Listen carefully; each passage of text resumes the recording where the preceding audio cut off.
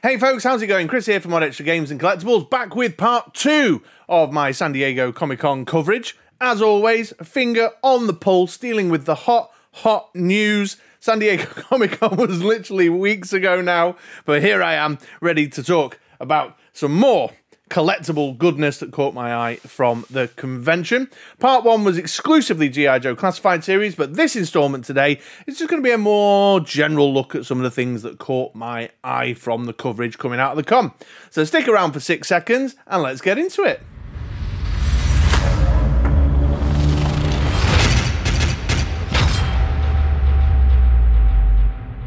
Yes, folks, San Diego Comic-Con, it was so exciting. I'm still talking about it all this time later. And, you know, sincerely, by the time I've got it finished up and completed all the recording, got it edited and posted, it's going to be well over 3 weeks since the event took place in San Diego. So sorry for the regular viewers, those of you who, you know, expressed an interest in my thoughts on things that are revealed. Nothing if not timely here at MoDXtra Games and Collectibles, keeping my finger on the pulse of the hottest of news. Like I said in the G.I. Joe Classified series vid about the San Diego Comic-Con reveals there, real life just gets in the way of nerd life sometimes, and that's just the way it goes, you know. But I've stayed the course, got my head down. Here's the video, it's coming your way. And it's going to just be a more general overview of top picks from the sort of man-child collectible arena that have caught my eye, turned my head, pricked my ears up. From the kind of wider selection of stuff that's available at the con. G.I. Joe Classified series, that's like my main line in action figures that I'm collecting right now, but there's a few that I dip my toe into, and so I've just noted down a few bits, you know, as the news was trickling out and the photos were hitting the socials and such, that I thought, yeah, I like the look of that, or I'd like to talk about that. Although, word of warning, spoiler alert, it's going to be difficult for me not to be a little bit critical a few times, but I promise you it'll be, at minimum, constructive, you know. So, yeah, there we go. So that's a lot of waffle, a big waffly intro, but let's get into it and let's get started with, yeah, let's go for something in the action figure line. Let's do one of the chunkier pieces to talk about. And that's going to be this Marvel Legends, and specifically the X-Men 97 reveals that took place at San Diego Comic-Con. Regulars around this channel will know that the vast majority of my Marvel Legends collecting is focused on the X-Men characters, because I have a strong nostalgic connection to 90s X-Men, both the cartoon and 90s X-Men comic books. And, of course, like many man-child nerds of that age, I am super excited about the new upcoming animated series, the revival that's coming to Disney Plus in, I don't know, when is it coming? End of this year? Early next year? Something like that? I don't know. But anyway, the X-Men 97 figures. So as a little peek at the characters, of course, that are coming in the cartoon. It's exciting on that front, but I like seeing new X-Men figures, although I use that phrase cautiously because it's not really new X-Men figures, is it? It's not all roses with these. I mean, the Gambit, for example, is, well, it's the retro cardback Gambit with a slightly more animated looking head chucked on the body, and it's, you know, the book, the articulation. I've owned the retro card Gambit for a matter of years now, so I don't think I'll be picking this one up. The Rogue is the fact that the knee-high boots are now glued on enough of an improvement. It's still single elbow joints and what have you. I don't know. The Magneto there, I don't own a Magneto, so I'm kind of tempted by it, but it is from the Family Values pack, so it's going to be the old book with the old articulation. And as many have observed, he's got those weirdly long arms, which I don't know what that's all about. And what else is there? Storm, that's effectively, again, a reissue of the retro cardback one with a new head dropped on it with no discernible improvements other than the head sculpt. The Wolverine looks great, but, you know, people have got a bazillion Wolverines. Do you know what I mean? And that's basically the animated series version without the cell shading. I suppose if you're not a fan of cell shading, that would appeal to you greatly. Although I do like the metallic exit ports for the claws. I've got to give credit where credit's due. I suppose the only one that really caught my eye was Bishop, because Bishop's really hard to get hold of in Marvel Legends. I suspect, although I don't know for sure, someone let me know in the comments down below if this has been confirmed somewhere, but that's going to be a newer, maybe the Vulcan book or something, so the articulation's going to be a little bit better. Would I have liked a more 90s looking one with the longer dreadlocked hair? Yeah, of course I would, but I don't have a Bishop at all, and this looks decent. I quite like it, so that's caught my eye. So it definitely caught my eye because I'm excited about the X-Men 97, but oh geez, I don't know. It's there's a lot to be unhappy about, especially with the Black Widow and the articulation on the Black Widow. Thinking of the female figures that they are previewing right now, that's a little bit of a disappointment, and maybe even slightly taking the piss a little bit. But yeah, I'm always going to pay attention to more X-Men, you know what I mean, in Marvel Legends. X-Men are my jam, man. And there were a few other bits in Marvel Legends, but I suppose some of my comments on the X-Men 97 figures there are indicative of my overall general feeling about Marvel Legends at the moment. So if you look at the clear, for example, I mean, I wouldn't have picked up a clear anyway, but the colour scheme and the paint application on the legs looks actually pretty cool. It's a fun-looking figure, but still single-jointed elbow, still that weird sort of stretched-out lycra with no depth, no texture to it. So it's missing just a little certain X factor. It's like it's boring now. It doesn't move. It doesn't change. It doesn't improve. It's not, especially when you look at the Black Widow, the new 60th anniversary, like super articulated female book. But there were a couple of things that caught my eye. So the Fist Ninja, is it the Fist Ninja? The Ninja. I'll check. I should have looked. I'm looking at my notes. I just wrote Ninja. So the Ninja, the red hooded Ninja dude, looks kind of interesting. It's a generic army builder villain that you could use in all sorts of displays and stuff. So if you're a photographer or you're making dioramas and stuff, this has just got a range of possibility and usefulness. I like the skull headed version in the hood, little bit sinister, nice, and of course it has got the depth and texture and stuff going on, as well as a decent range of articulation. So yeah, that one definitely caught my eye, and I might pick one up, but it'd be the kind I'd sort of wait and see if it ended up peg warming and going cheap somewhere. Not that you find an army builder peg warming going cheap anywhere here in the UK. That'll sell out on pre-order, I'm sure of it. The Blade is kind of fun as well. Like I said before, if I do buy anything outside of the X-Men, it's got to be a good, solid, classic look, sort of A-list character, and I would consider Blade that. I like the way the coat, the inside of the coat has got this really nice red lining. I like the face sculpt with the shouty vampire teeth thing going on. He's got a couple of stakes in his accessory selection. That's fun. So yeah, Blade has turned my head and is possibly of interest. So yeah, that's a kind of fun one. And then a classic 70s looking Luke Cage, which is awesome, with the big yellow shirt and the chain around his waist, the chain belt and stuff. Looks really great, looks really interesting. I love retro stuff, and this is retro as all hell. I have to admit, though, like I associate Luke Cage through my comic reading time as the skin-headed guy with the tight black t-shirts and stuff, but this still looks really cool. And were they to have released a classic look Iron Fist alongside this, then I'd have been all over it.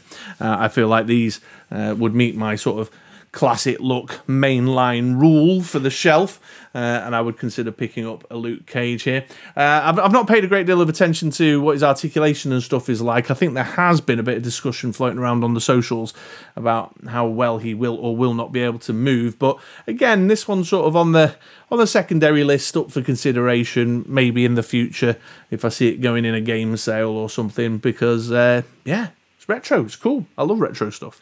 Now, the other main kind of superhero line, DC Comics, McFarlane Toys DC Multiverse, I also dip my toe into. In fact, I'd argue I'm a larger DC fanboy than I am a Marvel fanboy. And I've said many times on this channel that particularly when there's a classic look, kind of core Justice League character that is released, or a classic Batman, Superman character, I'm all over it. And in amongst the wide selection of crazy color scheme, balmy paint applications, and movie tie-in stuff. Like, I've no interest in a Batman and Robin wave, for example, but there was a handful of classic look characters in there. So there was a Firestorm that caught my eye, good classic look Firestorm uniform that would look great in the sort of growing 80s/90s Justice League. thing that I'm building in my DC Multiverse collection. The one everybody's talking about, of course, is the long overdue classic look Wonder Woman figure, which we've only seen a digital render of so far. In fact, just very quickly, shout out to Toy Shiz, which is where these shots of the Todd McFarlane presentation from the PowerPoint slides from his presentation are from. So thanks for getting the news out, Toy Shiz. I appreciate your work.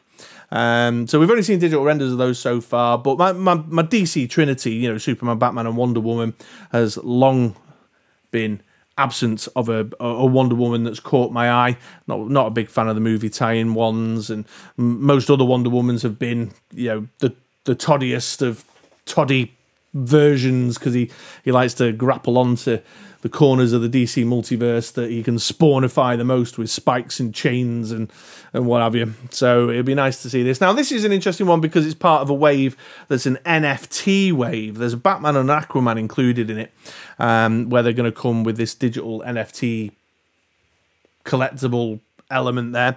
I don't think Todd's the driving force behind this, actually, because I'm a trading card collector as well, and I've noticed in the HRO DC trading cards this whole NFT tie-in thing has been going on. So I suspect that Warner Brothers and DC are the driving force behind that decision.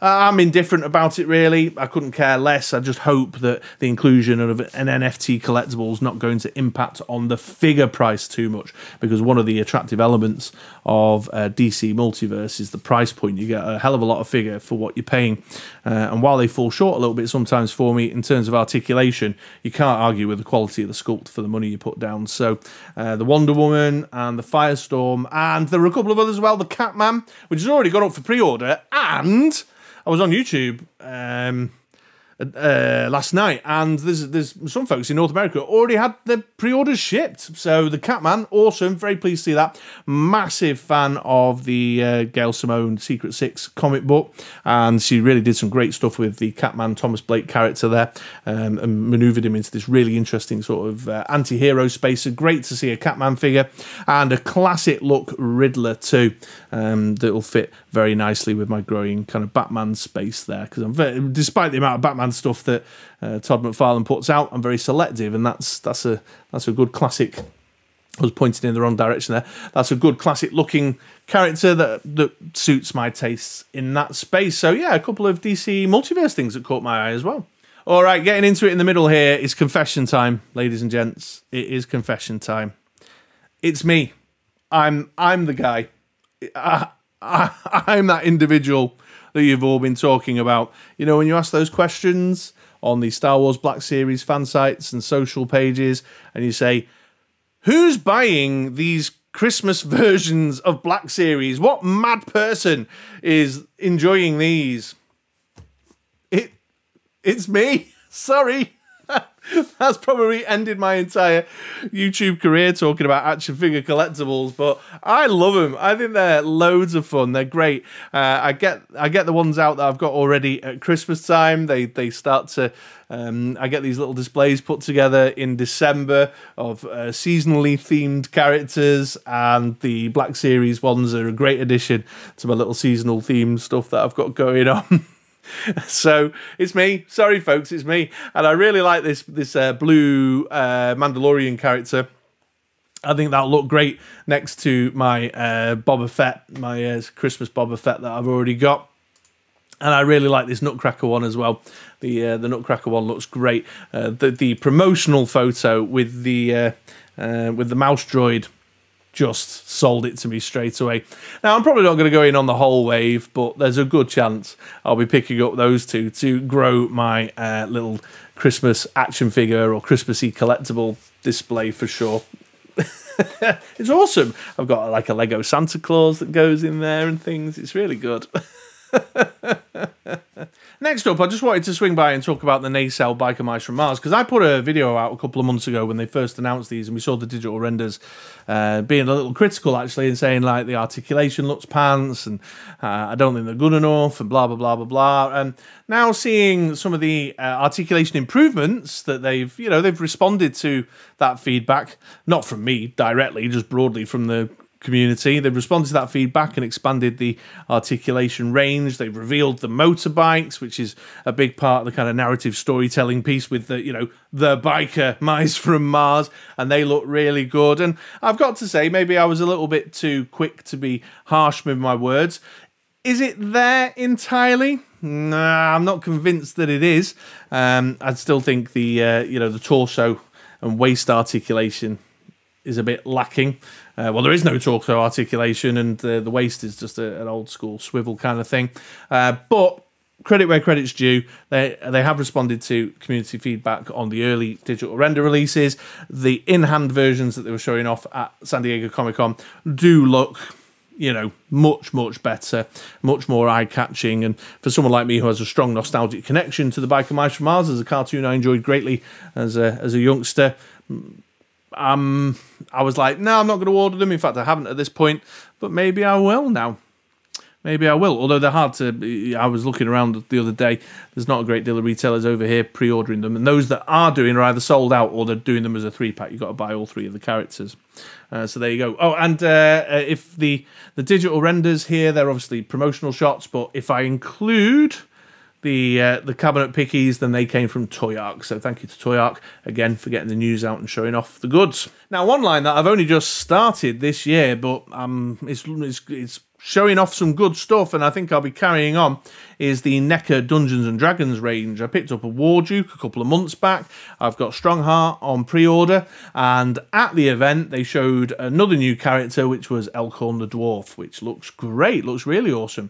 Again, got to give the photo credit there, so let me just check in my notes. That's from MCU Collector's Instagram page, so thank you, MCU Collector. But yeah, it looks awesome. I mean, they're typically Neca. It's that more brittle plastic. The articulation is not mind-blowing, but the sculpts are just amazing, and I really enjoy the sculpts.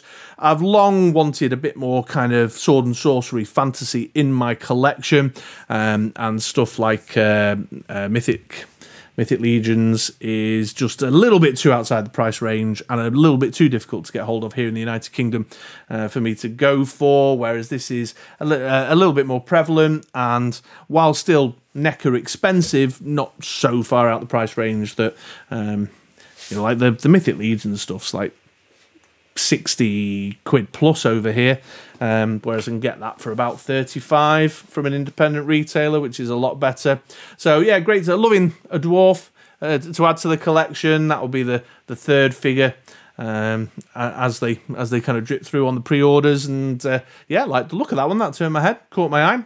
I initially saw it actually on a Pixel Dan video when he was doing a cabinet kind of walkthrough with a member of staff there at the Neca stand, and I was like, oh, and I went Googling, and nobody was talking about it, and then I came across the MCU Collector's picky there on his from the Instagram page, so thank you, MCU Collector. But yeah, awesome. I'm really into it. I mean, go check out the War Duke review. I was blown away by the sculpting and the paint applications and stuff. Really amazing.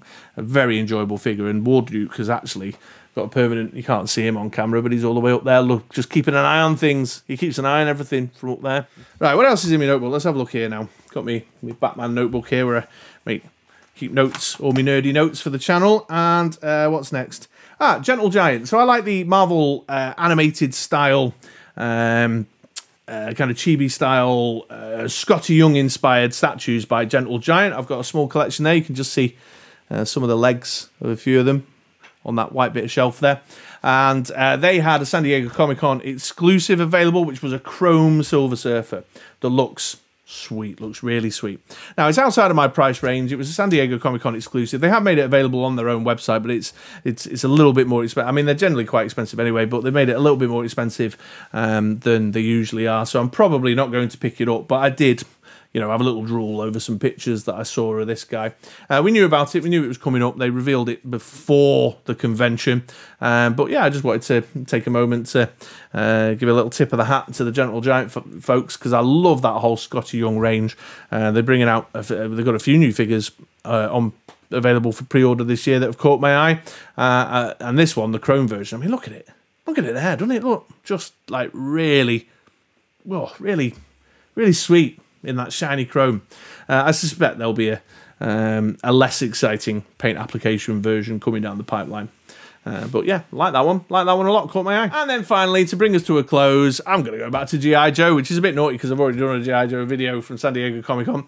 But something that caught my eye that I was intrigued about was the Super 7 trading card set. It's only a small set. It's like 24 foil cards and 24 non-foil cards. They were putting them up for sale at San Diego Comic-Con. But I noticed that there's not been a great deal of information about whether these will be for wider general release. On the Super 7 website, they are sold out entirely. I've seen a few going on the secondary market for an incredible markup, like far too expensive for a small set like that, especially when you're trying to get them from blind bags.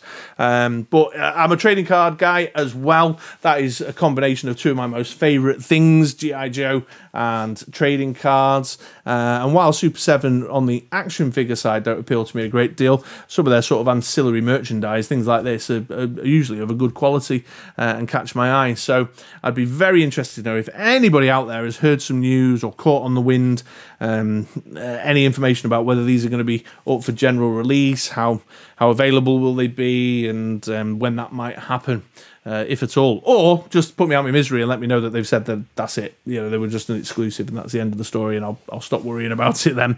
But yeah, I love collecting trading cards. I get a great thrill out of it. There's a few trading card videos on this channel, although I don't do them quite as frequently as like the action figure stuff because well, I'm just not buying as many trading card sets as I used to. Yeah, just caught up again. This is my picks, and that's a pick that caught my eye. I love a good, well put together trading card set with great artwork, and that looked like it was a well put together trading card set with great artwork, especially with, you know, if you've got foil versions. Oh, nothing gets a trading card collector going more than, you know, lenticular or foil or chrome versions of the cards. Yes, please, you know. And I'll bring that on to a close there, folks, because as usual with my videos, I've probably gone on far too long. There's a bazillion of other things that I saw coming out that I could have maybe spoken about. Like, what's Acid Rain? I don't know what Acid Rain is, but there was this incredible, like, cyborg samurai dude on an Akira-style motorbike that I saw, and I was like, wow, that looks amazing. I mean, it looks like a great, I don't know what it is, I think an action figure line based on a kind of on a manga or even, I think it might even just be a world created for itself, being told through the, you know, narrative being told through the action figures. Well, whatever it is, it looked amazing. So yeah, whatever Acid Rain is, well done. I don't think I'll be picking it up, but it looked great, you know, and lots of other bits and bobs, tons of stuff for, you know, Teenage Mutant Ninja Turtles fans. And I hear there's good stuff for the wrestling fans and the Thundercats fans and the Masters of the Universe fans. There's plenty of stuff out there. It's just they're just not in my wheelhouse. So there's tons of other stuff I could have covered, but you know, I haven't got the time or the inclination today. So thanks so much for coming and checking out this video, especially because it was so late and like really old news. You could have chosen a million other channels to be watching today, and you chose mine, and for that I'm very grateful. I really appreciate you guys. Thank you so much, by the way, for getting me over the 900 subscriber mark. That is just, oh, I'm buzzing. You really are filling this this man-child nerd's life with joy, because I never thought in a million years I'd have 900 plus people around the world not only watching my videos. The viewing figures are pretty good at the minute, but like want to subscribe and regularly watch my videos. That's just mind-bending to me, and so I'm just blessed, so blessed and grateful to those of you who make MoDXtra games and collectibles a regular pit stop on your YouTube viewing. So thank you very much. All right, yeah, let's close that down there. So I hope you guys have a great day, and you know, come back around for another video sometime soon. I'd love to have you. All right, see you later, folks.